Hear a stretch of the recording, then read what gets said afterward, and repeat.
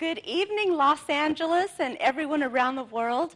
I am Kim Rocks, and we are going to be talking about some truths out of the Gospel of John today. I just love the book of John. I feel like it kind of gives you a synopsis of what the Bible is about and who Jesus is and kind of the story of Jesus. And I'm very fascinated by it. So we are going to get right into it. I'm going to put my glasses on here so I can read good. And I am using the NLT version. I love the Life Application Study Bible.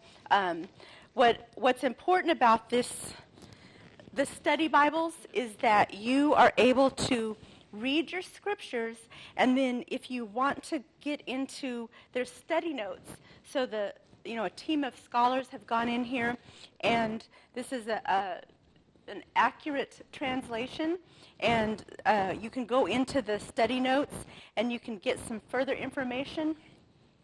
And if you don't know how to study the Bible, if you're new to the Bible, I really recommend it because you can get insight on the scriptures. And then if you want to take it further, you can study geography, you can study history, landmarks, artifacts, and also you can do word studies. Word studies are great to break down Hebrew and Greek and all of that stuff to just see what the original meanings were. And this Bible has kind of done a lot of that for you, so I recommend it. And before we get started, I just want to welcome the Lord into this Bible study. And I just want to say a prayer that, Father, in Jesus' name, we just ask you to come into this time with us. Give us a fresh word. I thank you for your anointing. Open our eyes and our ears. Give us understanding so that we can apply this to our lives and walk it out. And Lord, we ask for forgiveness of our sins, and I thank you, Lord, that you change us from glory to glory. And Jesus, it's in your holy name that I ask and pray. Amen. So let's get right in here. John 1, it talks about God became a human, and it says, in the beginning, the Word already existed. The Word was with God, and the Word was God. He existed in the beginning with God, and God created everything through him. And nothing was created except through him. So he created everything, and nothing was created except through him. The Word gave life to everything that was created, and his life brought light to everyone. His Word brought life to everyone. The light shines in the darkness, and the darkness can never extinguish it. That's a powerful statement right there. God is all-powerful. So the darkness cannot overcome the light. Cannot overcome the light of Christ. And right there, we're gonna get into some of the study notes and just see what it has to say about even that particular.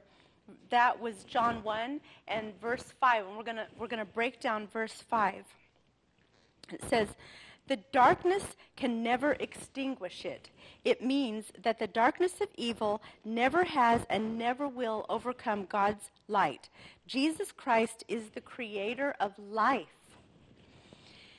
And his life brings light to humankind. In his light, we see ourselves as we really are.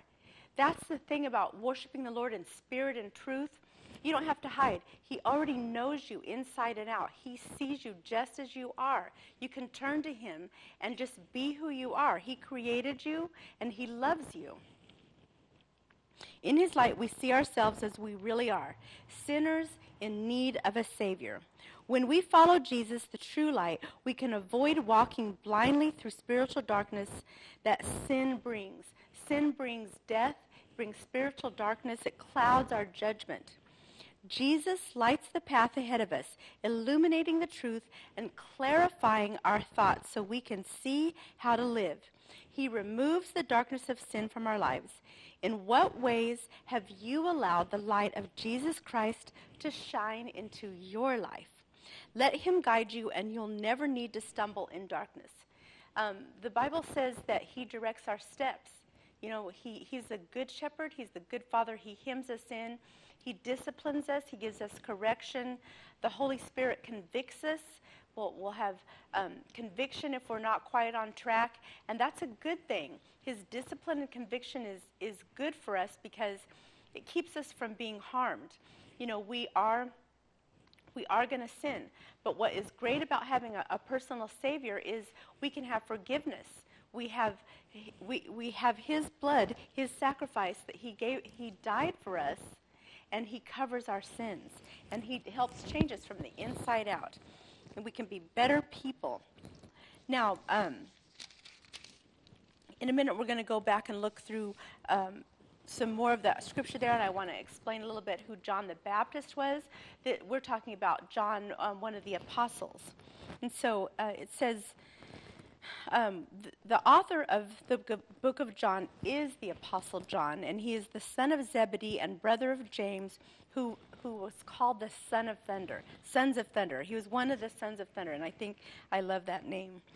His original audience was new Christians and searching non-Christians. And what he said, he spoke, and galaxies started to whirl. Stars burned in the heavens, and planets began orbiting their stars. Words of awesome, unlimited, unleashed power. He spoke again, and the waters and lands were filled, and plants and creatures running, swimming, growing, multiplying. Words of animating, breathing, pulsing life. Again he spoke, and man and woman were formed, thinking, speaking, and loving. Thinking, speaking, and loving. Words of personal and creative glory. Eternal, infinite, unlimited is what he was. Eternal, infinite, unlimited, and always will be the maker and Lord of all that exist. That's so amazing. And then he came in the flesh to a speck in the universe called planet Earth. The mighty creator became a part of creation. And we're going to read that one again. The mighty creator became a part of the creation, limited by time and space and susceptible to aging, sickness, and death, but love compelled him. So he came to rescue and save those who were lost and to give the gift of eternal life. He is the Word. He is Jesus, the Messiah, the Christ. And I need a little bit of tissue. My nose is running. Let's see, I'll grab some here in a second. It is this truth that the Apostle John brings to us in this book. John's gospel is more than a historical account of the life of Jesus. It is a powerful argument for the incarnation, a conclusive demonstration that Jesus was and is the very heaven-sent Son of God and the holy source of eternal life. Now, let's go on into that. John discloses Jesus' identity with his very first words. In the beginning, the Word already existed. The Word was with God, and the Word was God. He existed in the beginning with God. The rest of the book continues the theme. John, an eyewitness, chose 8 of Jesus' miracles or miraculous signs, as he calls them, to reveal Jesus' divine and human natures and life-giving mission. And these 8 signs were, the first one was that he turned water into wine. And we're talking about the miracles that Jesus did to reveal that he was divine. He was human and he was divine. And he turned water into wine. He performed a healing on the official son. He healed the lame man at the pool of Bethesda. And he fed 5,000 with just a few loaves of fish. He walked on water. Jesus walked on water. He encouraged Peter to. Peter got out there a little bit, but he walked on water. He restores sight to the blind man, and he raised Lazarus from the dead. After the resurrection, giving the disciples an overwhelming catch of fish. And Adam, if you could please bring me a tissue. I've had a cold for the last couple of days and my nose is running. I could really use some tissue if there's some. Thank you so much. Thank you, everybody. Okay, so let's get back in here. In every chapter, Jesus' deity is revealed. And Jesus' true identity is underscored through the life and titles he is given. The Word, the one and only Son, the Lamb of God, the Son of God, the true bread, the resurrection and the life, the vine, and the formula is I am. Now, excuse me for just a minute. They got me some tissue. I've been traveling a lot these past 6 months. I went to Greece. I went to Paris. I've been to Dallas, California. And from traveling, I have gotten a couple of little head colds. No coronavirus, but just a head cold. Praise God. Thank you, Lord. Okay, so let's get back in here. So in every chapter, Jesus' deity is revealed, and Jesus' true identity is underscored through the titles he is given. The Word, the one and only Son, the Lamb of God, the Son of God, the true bread, the resurrection and the life, the vine. The formula is I am. When Jesus uses that phrase, he affirms his pre-existence and eternal deity. Jesus says, I am the bread of life. I am the light of the world. I am the gate. I am the good shepherd. And you know what? A shepherd keeps you hemmed in. If you get lost, he goes out and looks for you. He doesn't leave the one behind. That's what a good shepherd does. And that's something that you can build your faith around and you can have trust in. If you start to lose your way, if you accept Jesus as your personal Savior and you start to lose your way, he's going to guide you back in. And one of the surest ways to stay on track is to be in the Bible yourself. You're going to recognize the Lord's voice. The Holy Spirit's going to be indwelling, and as soon as you accept him as your Savior, believe in your heart that he was born of a virgin, he walked this earth as a man, deity and man, he died, and he rose again on the third day. And you can believe that by faith and just ask him into your heart. And as soon as you do that, he's faithful to be right there. And he's always with us, but there's something significant. An eternal salvation comes with accepting him into your heart, and the Holy Spirit can lead and guide you. And you can recognize his voice from Scripture. Scripture gets us to where we need to be. It helps us change. It changes us from the inside. It fills us up. And some of the attributes and characteristics of God are love, joy, faithfulness, compassion, kindness, peace, long-suffering, and I know I mentioned love, but it's unconditional love. Unconditional love.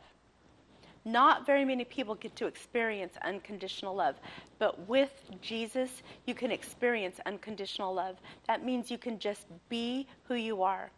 You can let go and give him the reins. Let Jesus be in charge of your life. And like I was saying, the best way to do that is to understand his mandates and know how to love right, how to love correctly. The Bible tells you what's wrong and right and what's good for our lives, and it's for us. He's for us. And the Bible says that if he's for us, who can be against us? Let's see here. He says, I am the way, the truth, and the life. And what's powerful about him saying he is the way, the truth, and the life is basically what I was saying. He guides you. He is the creator of all things, and he created you. He knows the very number of hairs on your head, and he's going to take care of you. He wants what's best for you.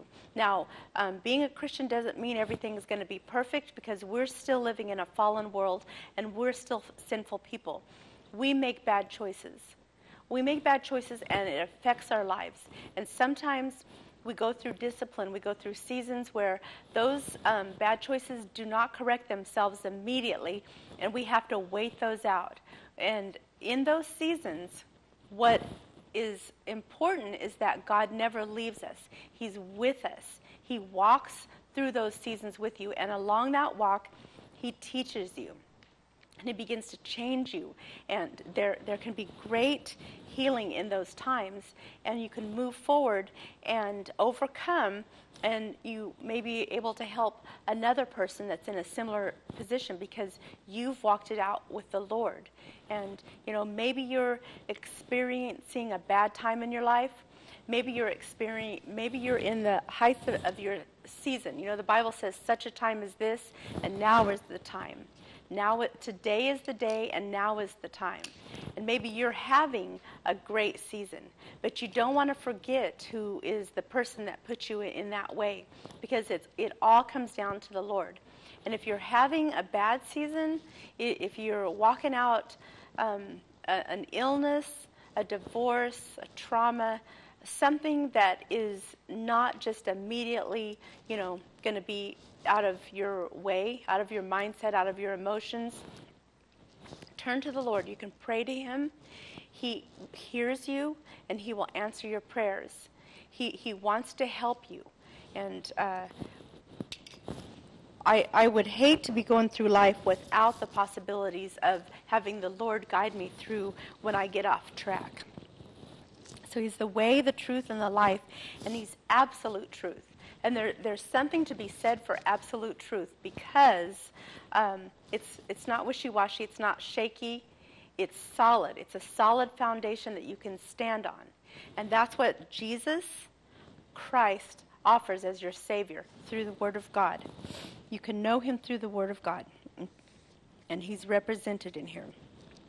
The greatest sign, of course, is the resurrection.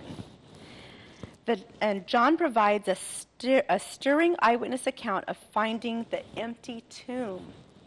Then he records various post-resurrection appearances by Jesus. He was seen by over 500 people. John, a devoted follower of Jesus Christ, has given us a personal and powerful look at his beloved Master, the eternal Son of God. As you read his story, commit yourself to believe in and follow him. Now, I want to look at some of the mega themes that the book of John offers to us. And one of them that I really want to focus on is the Holy Spirit, so you can understand more about the Holy Spirit. Jesus taught, let me bend this a little different way. There we go. So Jesus taught his disciples that the Holy Spirit would come after he ascended into heaven. The Holy Spirit would indwell, guide, and counsel, and comfort those who follow Jesus. Through the Holy Spirit, Christ's presence and power are multiplied in all who believe. It's multiplied through the believers. We're the body of Christ. We're his hands, his feet, his voice, and we can have the mind of Christ. And the Bible, the Word of God says that we can ask for wisdom, and he will give it abundantly. And the Bible even tells us that if we're lacking in faith, we can even ask God to help our unbelief, and he's going to help build our faith. Let's get back in here. The Holy Spirit would then indwell, guide, counsel, and comfort those who follow Jesus. Through the Holy Spirit, Christ's presence and power are multiplied in all who believe, and through him we are drawn to God in faith. We must know the Holy Spirit to understand all Jesus taught. So the Holy Spirit helps us understand what Jesus taught. We can experience Jesus' love and guidance as we allow the Holy Spirit to do his work in us. On the third day after he died, Jesus rose from the dead. He was verified by his disciples and many eyewitnesses. The reality of the resurrection changed the disciples and frightened deserters to it changed the disciples from frightened to deserters to dynamic leaders in the new church. The resurrection is the foundation of the Christian faith. Because of this event, we can be changed just like the disciples were, and have confidence that our bodies will one day be raised to live with Christ forever. We can have eternal life, and it will be in perfection. We will no longer have our illnesses. He will wipe away all of our tears. And it's going to be a glorious time to be living in our heavenly bodies and in that kind of wholeness and completeness, that just unconditional love. The things that we experience now of those are still in a sinful world, but in eternal life, it will be whole and complete. Excuse me for just a second. I'm going to wipe my nose again. There we go. Now we're talking about the resurrection and how that changes us and how it changed his disciples. And that same power that raised Christ to life can give us the ability to follow Christ each day. We can follow him. He can help us. And we're talking about eternal life, so I want to talk about that just a little bit more. Before the world began, Jesus lived with God, and he will reign forever with him. In John, we see Jesus revealed in power and magnificence even before his resurrection. Because Jesus is God, he lives forever and can offer eternal life to us. We are invited to begin living in a personal, eternal relationship with him now. By trusting him, we receive a new life. And even though our physical bodies must grow old and die, we will be resurrected and live forever with Jesus. And that is truly glorious. And I was going to look at one of the key verses in the book of John. It says, the disciples saw Jesus do many other miracles, signs in addition to the disciples saw Jesus do many other miraculous signs in addition to the ones recorded in this book. But these are written so that you may continue to believe that Jesus is the Messiah, the Son of God, and that by believing in him, you will have life by the power of his name. And, I can't think of a better way to live than to be walking in the power of Jesus Christ, the creator of everything, the creator of you, the Holy Spirit indwelling. Darkness cannot overcome the light, and you will have the light of Christ within. And that means we are covered, we are protected, we are provided for. Now, like I said, it's not a perfect existence, and we aren't promised that we'll just receive everything we want, but he's there to help us through our lives, and he is with us always. And we are changed from glory to glory. I just want to say thank you, Lord, for that. Now, before we move on to anything else, I wanted to just mention here, so we talked about John the Apostle.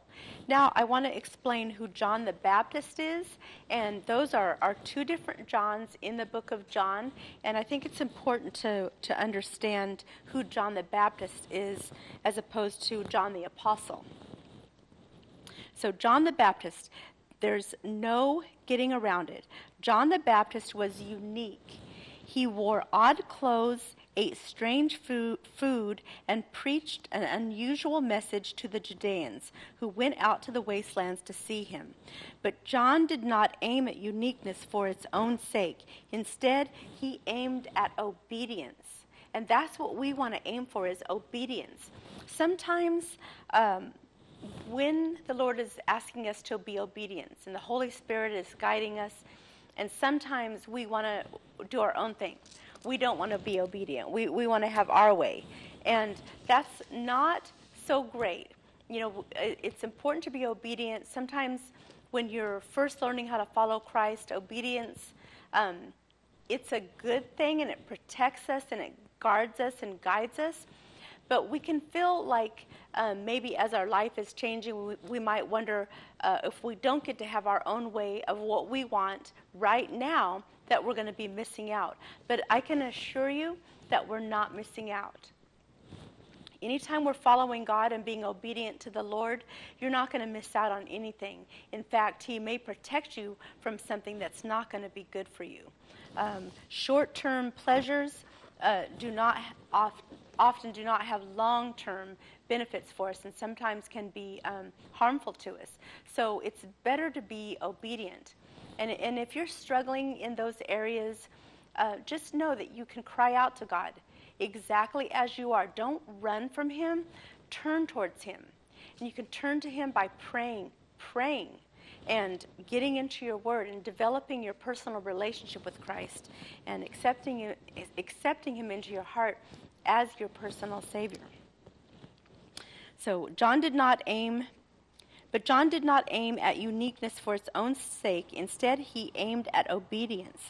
He knew he had a specific role to play in the world, announcing the coming of the Savior. And he put all his energies into his task. I love that about John. He put everything into that. He knew he was supposed to be announcing the Savior, and he put everything into that task. I want to follow in his footsteps. Luke tells us that John was in the wilderness when God's word of direction came to him. John was ready and waiting. The angel who had announced John's birth to Zechariah had made it clear that this child was to be a Nazirite, someone set apart for God's service. That's what a Nazirite was. He was set apart for God's service. John remained faithful to that calling. This wild-looking man had no power or position in the Jewish political system, but he spoke with almost irresistible authority. So people were moved by his words because he spoke the truth, challenging them to turn from their sins, baptizing them as a symbol of their repentance. And hundreds responded. And you know, when you are going in the wrong direction, what repentance means is just turning around and go in the right direction. Just turn and begin walking with the Lord again. You know, we get off track. Sometimes we know, sometimes we don't. We can usually sense when we're getting off track. And I just want to offer that get a Bible, download a Bible app, and turn to the Lord. Start incorporating Him into your life. Make time for the Lord. Get into the Word, even if you just read one scripture, one paragraph. You can get a devotional book, or you can start in something like the book of John, and that'll start taking you through the Bible, and it will help you grow to know the Lord and have an intimate relationship with Him. And what He pours into you, you'll be able to pour out to others.